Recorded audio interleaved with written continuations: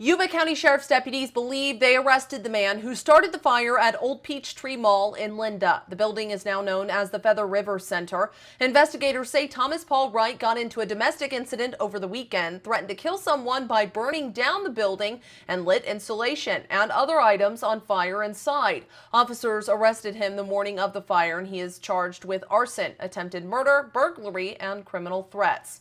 Katie Johnston for CBSN, Sacramento.